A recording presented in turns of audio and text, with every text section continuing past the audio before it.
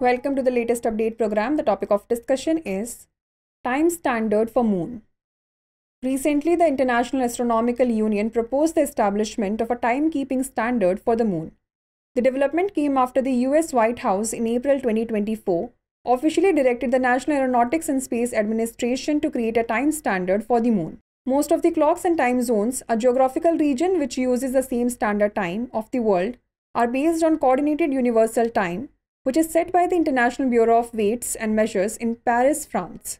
UTC is essentially an internationally agreed upon standard for world time. It is tracked by a weighted average of more than 400 atomic clocks placed in different parts of the globe. Atomic clocks measure time in terms of the resonant frequencies, the natural frequency of an object where it tends to vibrate at a higher amplitude of atoms such as cesium-133. UTC, however, cannot be used to determine time on the moon. That is because time on the moon flows differently than it does on the Earth. According to the OSTP memo, for someone on the moon, an Earth-based clock will appear to lose an average 58.7 microseconds per Earth day, with additional periodic variations.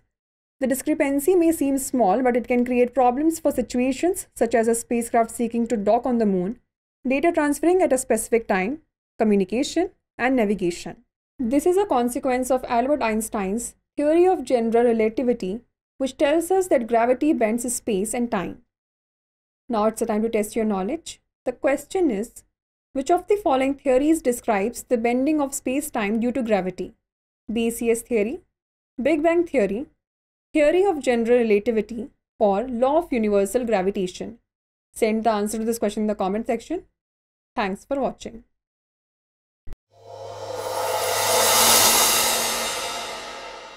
For more informative content, like, share and subscribe, and do not forget to press the bell icon to get the notifications.